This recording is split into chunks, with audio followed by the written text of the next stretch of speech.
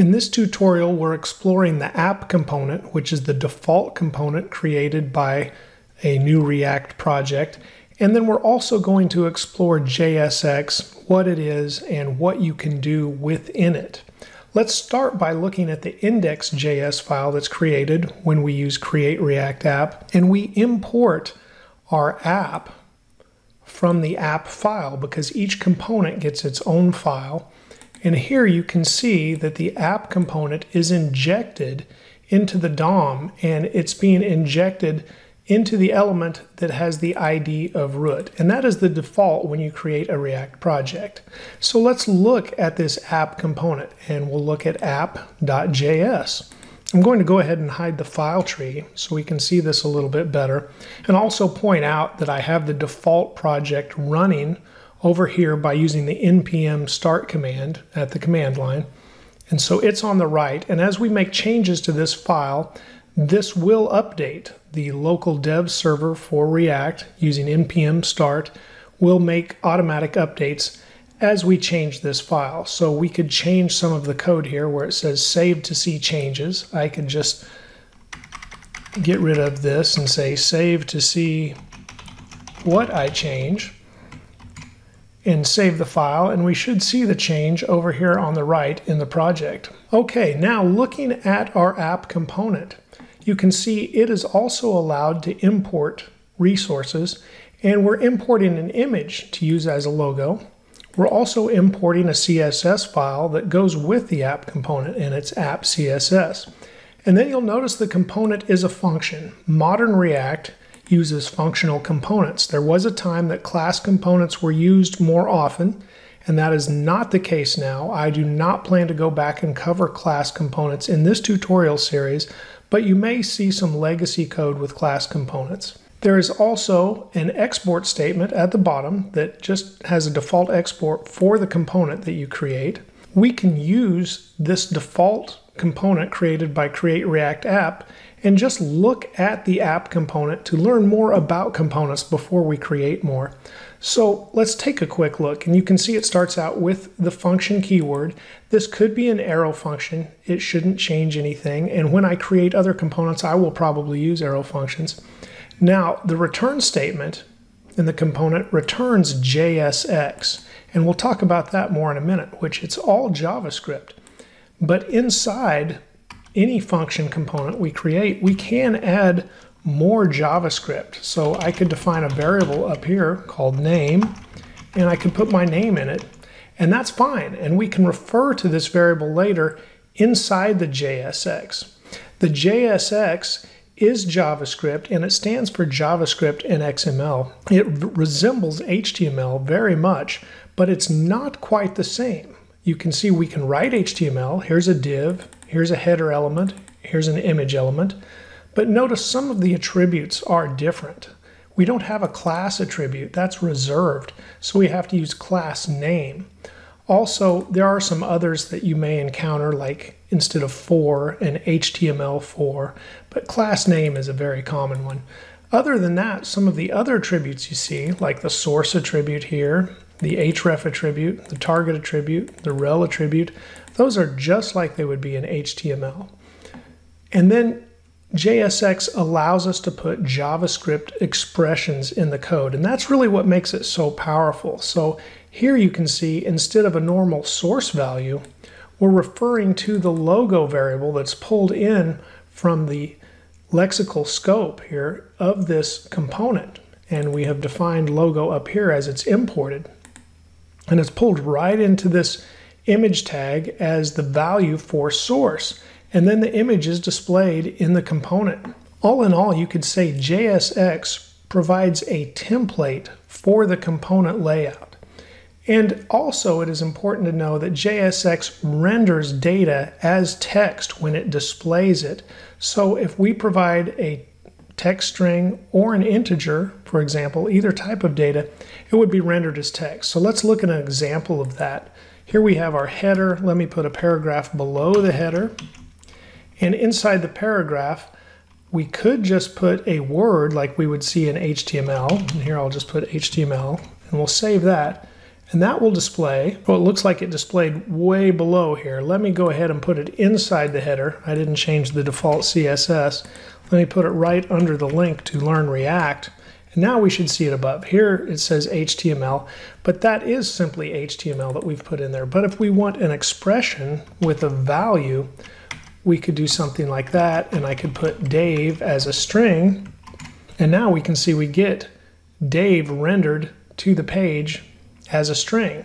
We could also change that and put in a numeric value, an integer, say the number 1, and that will render as a string as well.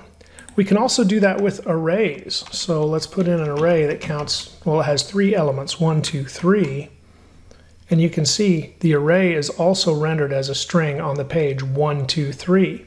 Now, if we removed the curly braces, which says, hey, that's a JavaScript expression, now this is just back to HTML, and it's going to render exactly what is in there. And now you can see we get the brackets and everything.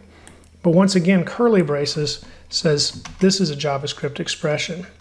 We cannot, however, display an object, and we will get an error when I do this, but let me go ahead and show you. I'll have A and then just B. Notice I've got double curly braces to say it's an object, but an error should pop up over here. I may need to refresh the page to see the error.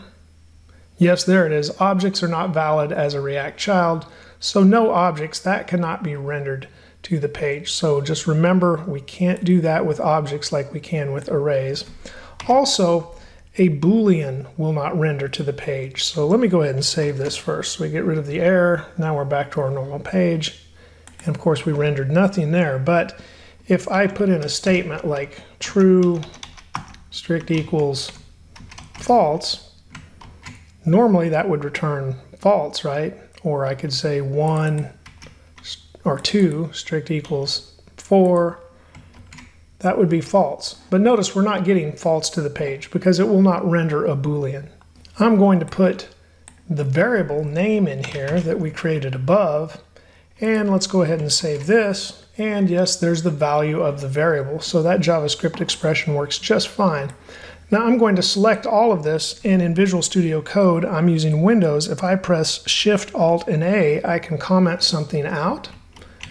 Notice how a comment is created. First, the curly braces are used to say, hey, this is a JavaScript expression, and then it uses comments as we would within JavaScript to comment this out. And if I save, it won't show up. So that is an extra step kind of in commenting out some code here in the JSX, but that is how Visual Studio Code does that. And then we can just delete this. I believe if I select it around, it's not going to do it right. Let me go ahead and try that. And I'm going to press Shift, Alt, and the letter A again. No, it did it. It got rid of it. So, hey, that's great. And Dave is back. All right, let's go ahead and remove this, and let's just change some of the template code here. We'll leave the logo, but let's create a basic hello world like you might expect in a first project. And we'll change a couple of things around. We'll experiment with it just a little bit. So let's say first,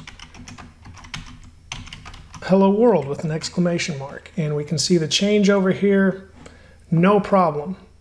Now let's change this to say, instead of hello world like this, let's put in the name, get rid of that extra curly brace, and it says hello Dave. So we can put in expressions like that. Let's take this a step further and say we wanted to load a random name. So instead of defining a variable here, let's define a function, and let's call this function handle name change. And you'll often find that functions are started with handle as a convention or something similar to that. However, in the future we would be handling a click event or some other type of event. But here I'll just name this handle name change so we get used to starting functions with the word handle as a convention. And I'll define names inside, and instead of just Dave, I'm going to have Bob, and I'll have single quotes Kevin, and then I'll go ahead and include Dave in there. And after we define our names array, let's define a random integer, and we'll just call it int, and we'll set it equal to math floor, and we just want this to be from 0 to 2. So we're going to use math, not marth, there we go, math.random,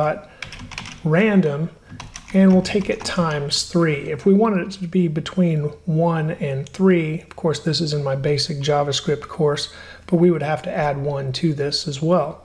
So right now we have between 0 and 2 and a random number, and then we're going to go ahead and return names and the element from names that matches up with our random number. So we're going to get a random name back. Now instead of putting name in here, we can put in handle name change, and we can just go ahead and call the function right there. So when this loads, it will call the function handle name change into action. So let's save this change, and we get hello Kevin. Now if we reload, we got hello Dave. Let's try it again. Hello Kevin. Maybe we'll get Bob sometime. Still going between Dave and Kevin right now. There's Bob. So it took just a little bit. 1 out of 3 chances there. 33%. 33.33, I guess, if we're being specific. But the point being is you can call a function in here, as it's also a JavaScript expression that we're inserting into the JSX. Hey, thank you guys so much for liking the video if it helped you get started with React. Also, I appreciate you watching and subscribing. It's helping my channel grow. Take care, and I'll see you again very soon.